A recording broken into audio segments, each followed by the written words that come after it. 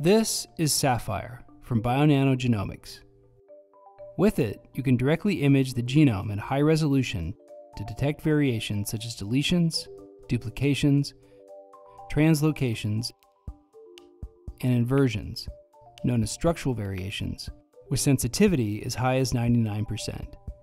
The process is simple and automated to enable routine use in disease research.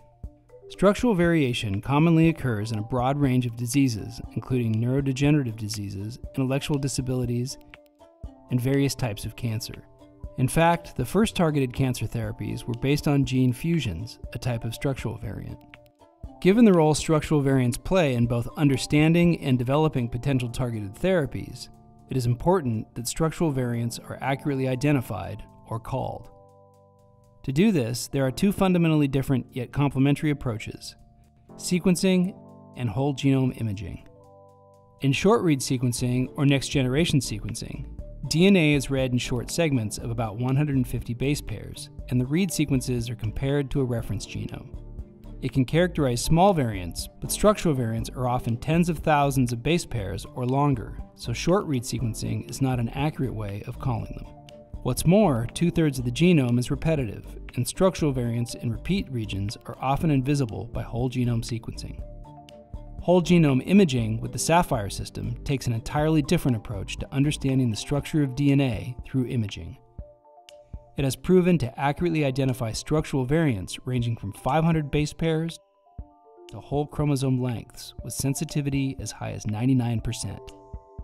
First, native ultra-high molecular weight DNA, multi-megabase pairs in length, is isolated. Fluorescent labels are enzymatically attached to these ultra-long molecules of DNA at a specific sequence motif that occurs throughout the genome. The resulting label patterns are unique for each section of the genome. The full length of the DNA remains intact during isolation and labeling, preserving the architecture for the next step, imaging the genome. The labeled DNA is pipetted into the Saphyr chip and placed in the Saphyr instrument. In the chip, the DNA is uncoiled or linearized across thousands of parallel nanochannels and imaged, revealing its fluorescent label patterns.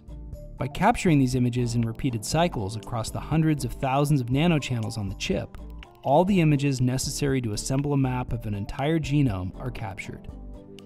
Algorithms extract molecules from the images, and then Bionano algorithms construct consensus genome maps. Bionano Access software also allows easy visualization and filtering of SV calls using our built-in control SV database. From the thousands of SVs found in any human sample, you can remove variants present in controls and narrow down your SVs of interest to a handful with just a few clicks. This is all enabled due to the extremely long molecules isolated and imaged with the Saphyr system. Want to use whole genome imaging for your next discovery? Go to bionanogenomics.com to learn more about how you can call more structural variants with higher accuracy and sensitivity.